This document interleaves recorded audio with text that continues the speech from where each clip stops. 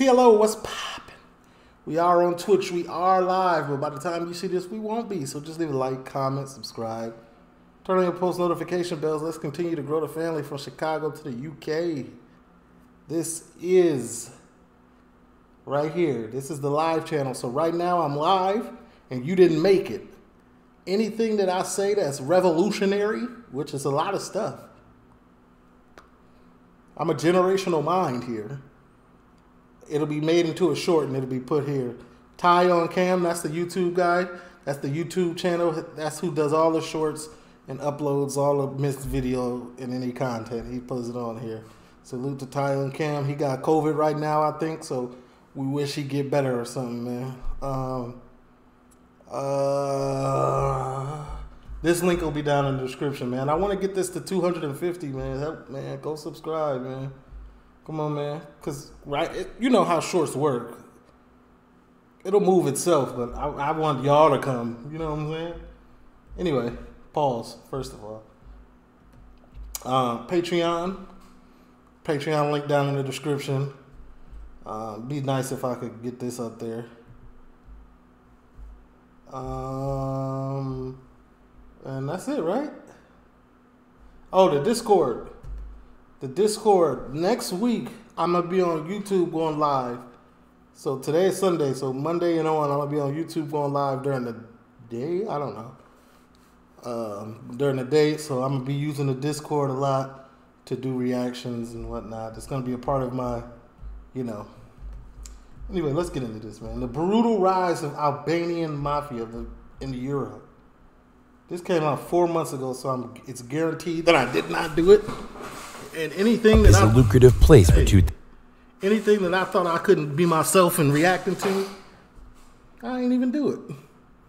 But now I'm off YouTube probation, so it's up. Let's get into it. Europe is a lucrative place for two things. One is tourism, and secondly, it is a huge market for drugs. Legally, European countries are making billions from the earlier, and there are criminal groups in some of countries that are taking advantages of drug business. Okay. Without any doubt, Europe is among the best places to live in, but it is not 100% pure from these impurities. From criminal groups of Italy, Ireland, and Spain, there has been a huge influx of drug trade on the shores of Europe, and Albania is no exception. Being considered as Colombia of Europe, primarily due to the flow of drugs and crime organizations involved into this illicit domain, the country has always been prominent in drug trade. Albanian organized crime has been expanding in European markets for a number of years. The latter, known for their traditional prostitute activities, have started to enter increasingly intricate criminal networks. Naturally, the drug trade is what has propelled them up. Why are they showing Brazil? Or what is going on? The criminal food chain, particularly in the Wait a minute, is this San Francisco and Brazil? Continent's largest market, where they are now well established. Additionally, Europol was that Albania? Or where's Albania? Okay. Has identified the firm below the group's cocaine supply chain as one of the most active organizations involved in the trafficking of the drug. They are present at the two most significant ports in Europe, which accounts for this. So where does this Albanian-speaking mafia success and growth originate from? Why is the Albanian Mafia more powerful and ferocious than it was before? What do we know about the drug trafficking through Albanian Mafia? You will get to know this and plenty more as the video will cover a variety of topics related to Albanian Mafia. It's a W intro. What page is this on? This is on Wanted Suspects. That's a W intro to a video. Like, I know I could drop a fire documentary. With all the documentaries that I've been watching, I just need a subject. I know I could. So sit tight and be the judge of his brutal rise with us till the end of this video. However, before that, here's a quick reminder that you can subscribe for free and like the video, The Albanian Mafia. Here's also a quick reminder. YouTube, I don't condone or sensationalize anything. I'm here for educational purposes. And I'm in America. I'm acting on the media, as the media. The common phrase for criminal groups based in Albania or made up of Albanians is Albanian organized crime or Albanian Mafia. Albanian organized crime is present throughout the world, especially in Asia, the Middle East, and North and South America. I was about to say, you better say North America. The Albanians is very, very present in Chicago. The Albanian Mafia engages in a wide range of illegal activities, such as the trade in drugs, weapons, and people. They are alleged to be in charge of a sizable portion of the $1 billion European wholesale cocaine market, and to be the main suppliers of cocaine in many of the continent's major drug hubs, including London. The diverse criminal enterprises that make up Albanian organized crime are notable for their complexity and show a very high level of criminal prowess. More than 15 mafia groups rule organized crime in Albania. From as far east as Israel to as far west as South America, the Albanian Mafia has monopolized a number of international associations. The main takeaway from these claims is that there is a close relationship between politicians and various Albanian Mafia factions. I ain't gonna lie, that's one of the W's commercials that I ever seen, because I was really getting into it. You know what I'm saying? He put that at a peak moment of interest that I... The Albanian Mafia groups are hybrid organizations, meaning they frequently engage in both criminal and political activity, according to the Research Institute for European and American Studies, RIEAS. The Albanian Mafia is one of the most powerful criminal organizations in the world, combining traditional elements of organized crime, such as rigid internal discipline, clan structures, endogamic closure, marriage within the organization, and internal cohesion with more contemporary elements, like marriage within the organization. That's pretty important, right? At least for like when you go into court and whatnot, because you can't use your spouse as a witness to anything. Transnationalism, commercial imprinting, and a criminogenic culture of servitude. The enormous logistical capabilities and diversity of Albanian organized crime. Hold on, fam. You using a lot of big words. Hold on, go back. Commercial imprinting and a criminogenic culture of servitude. The enormous logistical capabilities and diversity of Albanian organized crime have made it easier for it to establish itself outside of the mother country and to meld with regional criminal organizations. Folks said like 6 words and it was a 300 words, 300 letters, The phrase Albanian Mafia may be used to refer to any number of Albanian American organized criminal organizations in the United States, including the Rudash organization and the Albanian Boys, both of which have their headquarters in New York City. The degree of ties between Albanian American criminal headquarters in New York City. The degree of ties between Albanian American criminal organizations and Albanian Mafia organizations in Albania or Europe varies, ranging from a weak relationship to or independence from Albanian mafias in Europe to being effectively American extensions of European Albanian Mafia organizations. Albania's geography, a plus point. A strategic location in the drug trade, such as the Balkans, where heroin is frequently transported, makes Albania particularly well positioned in the first place. Heroin frequently... It's true. Geography is real important when you're trapping, allegedly. Like from what I've picked up through educating myself. YouTube. He starts in Afghanistan, travels through Turkey, and eventually ends up in Albania. They can significantly enhance their revenues by using this method instead of cutting it, which reduces its purity.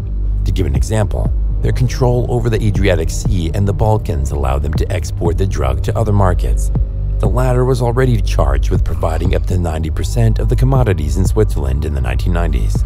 In the past, the Balkans, which are in the center of southeastern Europe, have been a crucial conduit for the transit of drugs, particularly heroin imported from the east and trafficked throughout Europe.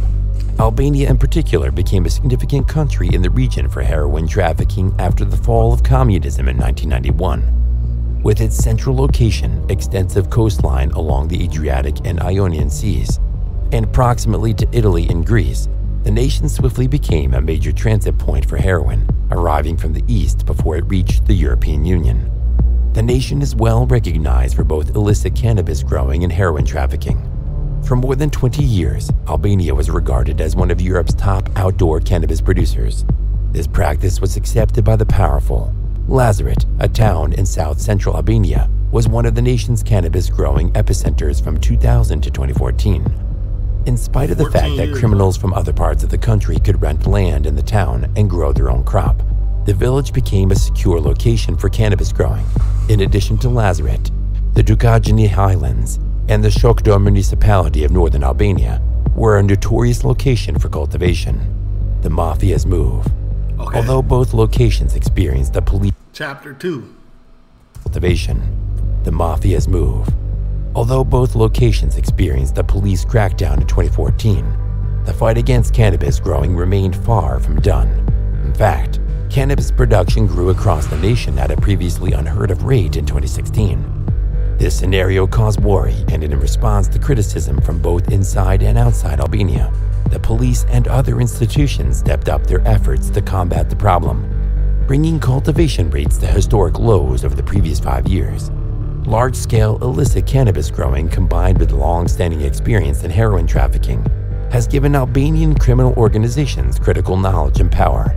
As a result, these organizations started the year 2000 by getting involved in the lucrative business of trafficking cocaine. The beginning was modest.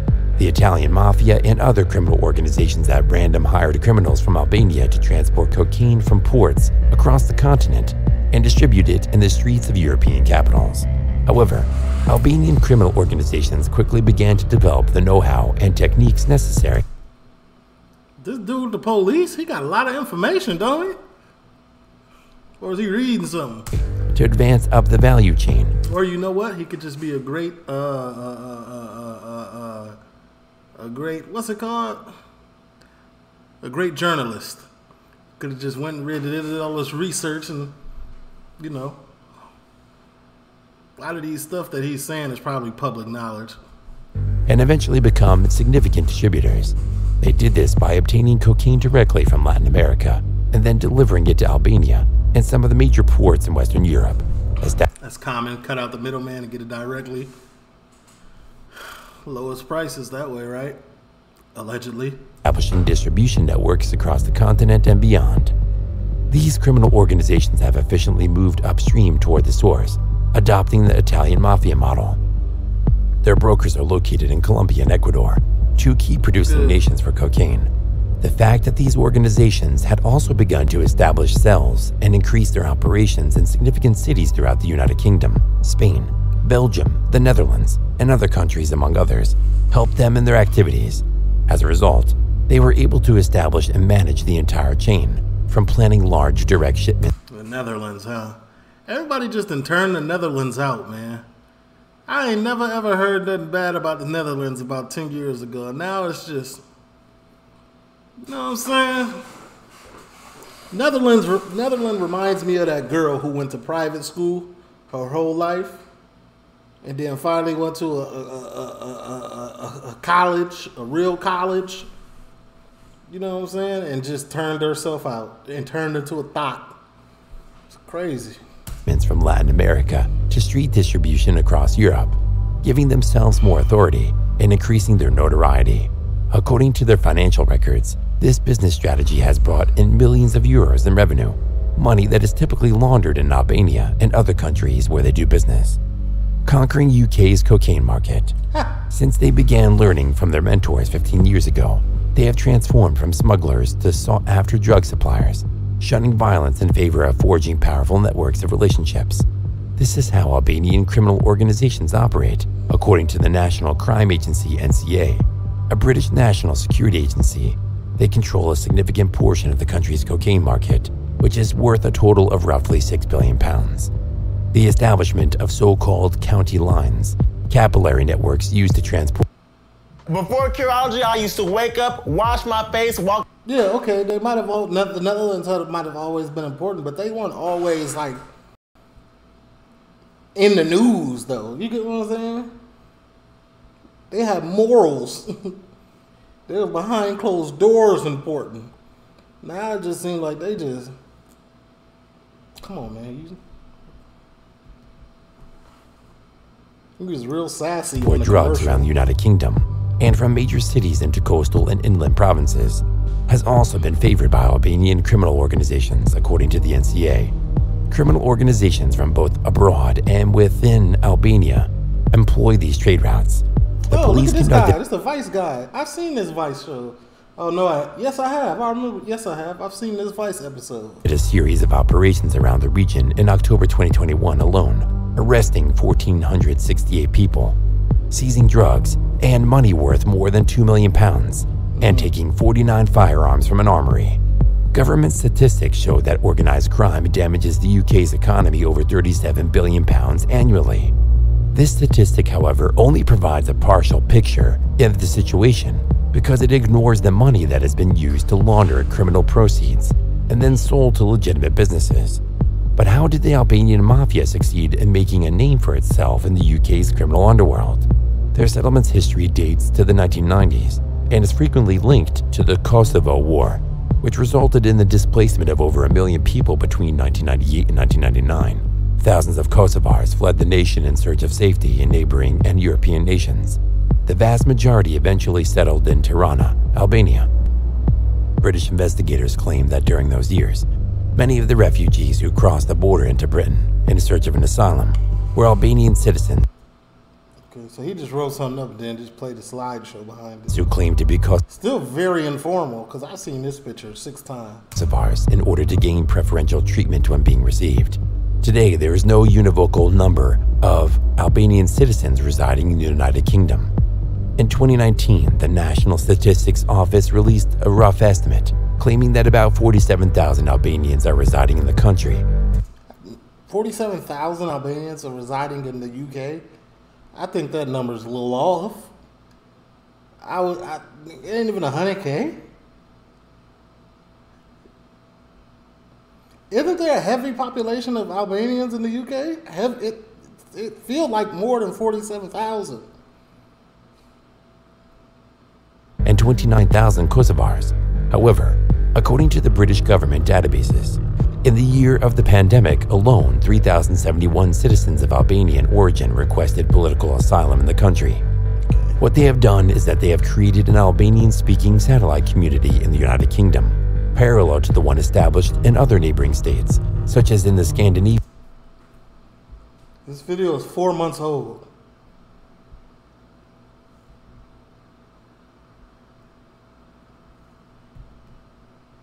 Countries after the Kosovo crisis, says Tony Saggers, former head of the anti-drug section of the National Crime Agency.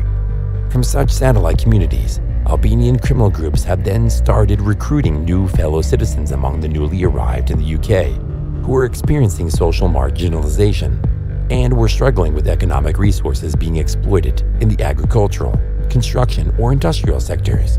Cocaine, prostitution, and human trafficking are the illicit businesses that helped the Tirana bosses build their empires. The Albanian criminal groups have enriched themselves patiently. A typical British drug dealer wants to make money as fast as possible and at any cost. A typical drug dealer at all, in any sense of the word, want to do that, right? Explains Tony Saggers. Instead, Albanian criminal groups have learned that the profit margins are high enough to allow them to have the prices of the substance at the sale without decreasing the quality. Drug transportation and money laundering. Chapter 3. The Albanian Mafia has been successful in positioning its accomplices inside the ports, particularly in Rotterdam, Antwerp, and Algeciras, allowing them to easily avoid security inspections. Operations aren't always uncontrolled, though. In April, Belgian law enforcement officials successfully stopped and seized a shipment of 27 tons of cocaine from South America that, at an average price of 30,000 euros per kilogram, would have generated almost 800 million euros in sales. I always said, man, sometimes they gotta let them. Sometimes everybody's corrupt. You get it? Like in this business, like there's a little corruption everywhere. So sometimes they gotta give those corrupt people a small part. 800 million might seem a lot to us. It is a lot. It's almost $1 billion. But that's small when you making 40 billion a year or 90, 100 billion a year or something. Like, y'all can have that little 8. See you for another little $800 million seizure in 3 months. This is the most significant anti-drug trafficking operation the nation has ever conducted. Investigators have been working to apprehend people in charge of the drug shipments since April, and some Albanian families are reportedly the subject of an investigation. Tony Saggers has been investigating an extensive number of cases throughout his career and has witnessed various ingenious methods of drug concealment. Albanians usually carry cocaine hidden in products such as bananas, pineapples, and dried fruit, but also metal or wooden objects. Cocaine is a malleable product that is easy to extract, clean, and store once it reaches Europe, he explains. The Albanian drug gang Compania Bello, which operates in various European nations and came under the scrutiny of investigators with the Los Blancos operation in September 2020, uses two distinct ways for the transportation of drugs: the system and the dry as defined by investigators. The criminal portfolio of the Albanian Mafia is varied and involves different methods that they use to launder their money. As a result, tracking down their assets is very difficult. According to Saggers, they keep them well hidden from our eyes. According to British investigators, the most common method that they use consists in exporting cash abroad, especially at home. They do this by using well-known money transfer services like Western Union or MoneyGram, which make it simple to send money without disclosing private information. Often, the workers running the money transfer service are bribed and hundreds of thousands of pounds can be converted into small volumes of euros, which are then smuggled out of the UK, explains Saggers. Faithfulness, great economic resources, violence, and ruthlessness when needed, but also direct contacts with South American producers, show that Albanian criminal organizations have the right skills to impose themselves in the geopolitics of organized crime. But how far can they go? Do let us know in the comment section. They can go as far as they like. Let's be real. This game will never end. Ever. You know what I'm saying? This game will never end. The smarter the FBI, the DEA, the Interpol, local authorities, the smarter they get, the smarter the drug dealers will get. It's gonna never end. It's just me being honest, man. TLO, leave a like, comment, subscribe, turn on your post. I'm going.